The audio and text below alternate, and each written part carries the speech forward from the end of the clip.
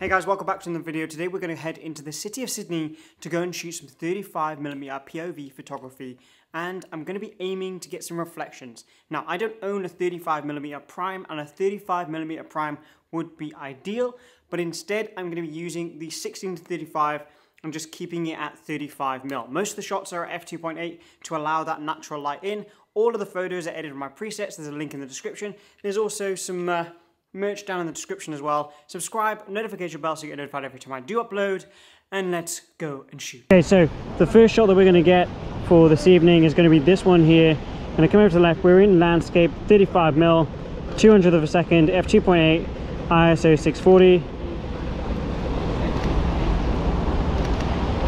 Oh, you're alright, you're alright. Sweet. Okay, so I've come to the phone box that that dude was just standing in to kind of use this as a bit of kind of bokeh and then get somebody walking in the background. So we've got some more people going through the frame with some blue umbrellas. It's pretty sick. We'll pull focus. Oh yeah, these are really sick. So more of having the raindrops in focus and then everybody else behind kind of all silhouetted out. As I was taking that shot, there was a drip continuously dripping down my back, so now I'm mega cold. Okay, so we've headed down into the city and we're going to see what see what else we can find.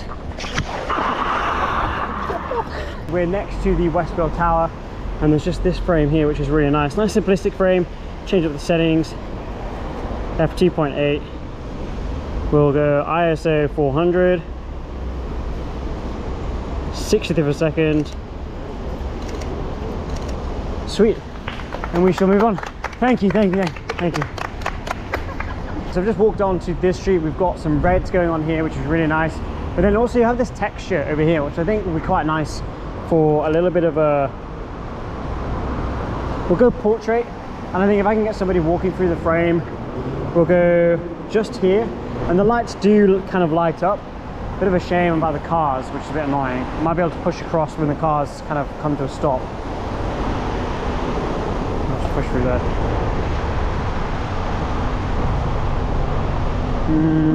Maybe if I come to the left hand side and then shoot back towards it. Oh yeah, this could work quite nicely because you've got the red reflection, and I'm going for more of like a silhouette. So as they walk through like the lighting up there, they get like a shadow silhouette on the wall, which is actually quite nice.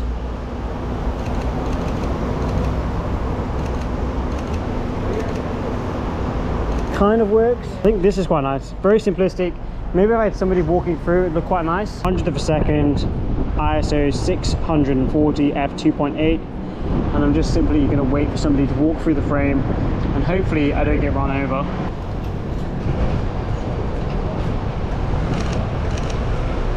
And I think that worked quite nicely. Sick. Okay, we're going to keep looking for more kind of lines, more different colors, and just wandering around, looking at, obviously because it's stopped raining now, so it's actually really nice. And then I'm just going to get a shot of this dude just walking up the street, I think. The reflection. So this dude just in the reflection here. Will, can you do me a favour? Can you step in it? Slowly? Yeah, step in it, yeah. Okay, so I've come into this kind of like shopping centre here, and I'm going to use that as a frame on the other side. It's perfect window, that's really sick. Just getting the people going through there. Hopefully and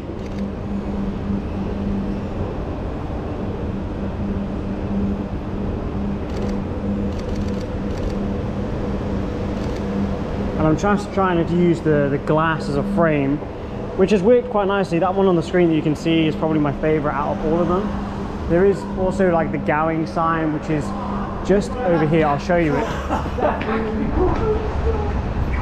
So this is the gowing sign. Now if we go back in here, and then shoot back through the window.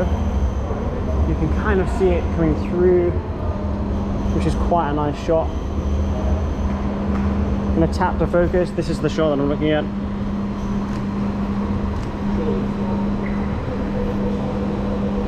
Come up to George Street now, and we'll look for some reflections. There is a reflection here which will look pretty sick with the same sign, so similar to what we just got, but we're just going to get the reflection here. I'm thinking as somebody walks through the frame, that's gonna look awesome. I think at 35 minutes is going to be pretty difficult to get, but if I take a step back and just wait for somebody to walk into that frame, which shouldn't take too long because I'm in George Street. This is the frame, so we've got the puddle, the lights, the reflection over there as well, and I'm just waiting for somebody to walk through the frame over that side. I'm at 125th of a second, f2.8, ISO 1250. Okay, so we've got people coming towards me now.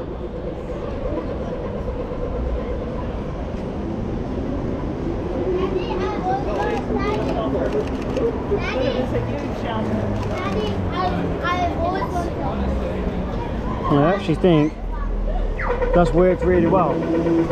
Panning shot. I don't know if I got that, but hopefully I did. Porsche going through the frame.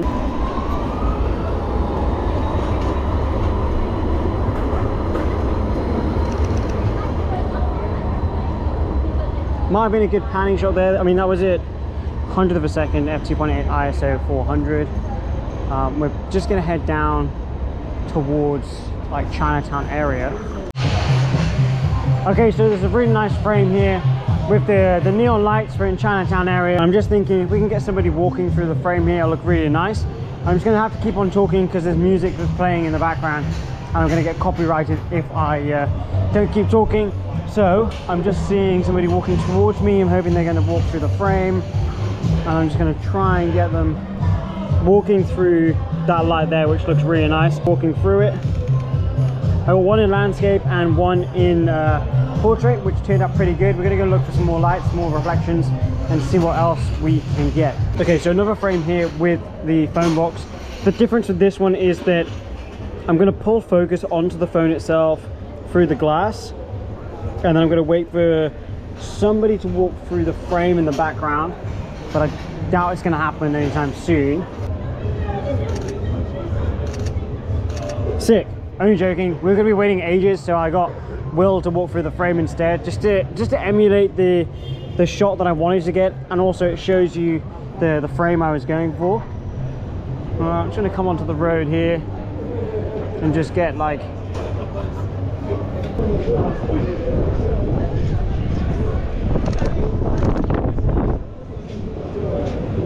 it's actually a really nice frame. We're at 100th of a second, f2.8, ISO 400. Nice.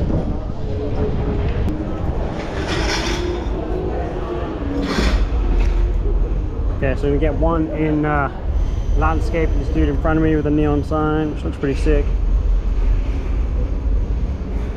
Here's the right, I think.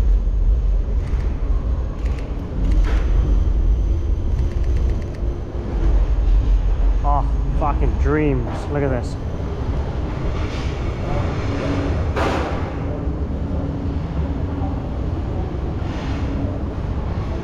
I kind of want the red light in it.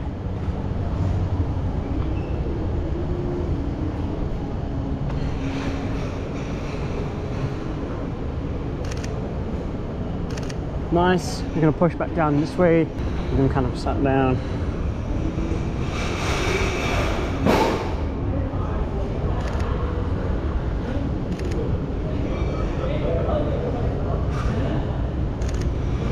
Okay, rain's coming down. This might be quite a nice shot. It's quite dark. If I can get the light coming from the left-hand side. Oh, some added light. This is definitely pure street photography. Getting some lighting assistance. Wow, that must be alien. That's crazy. Jeez. Alright, bro. Yeah, no worries, it's fine. Almost killed us, but it's fine. Now, apart from nearly dying by being hit by a boss, everything was pretty good and I enjoyed going out and shooting the rain. Now, at first, I found it a little bit difficult to get into the flow, and sometimes it does take a moment to get your eye in, get the feel. And what I was aiming for is those reflections. I wanted to find those reflections even in places you wouldn't normally typically get a reflection, because reflections don't have to be clean. They don't have to be a direct mirror of what you're shooting, but they can insinuate the frame.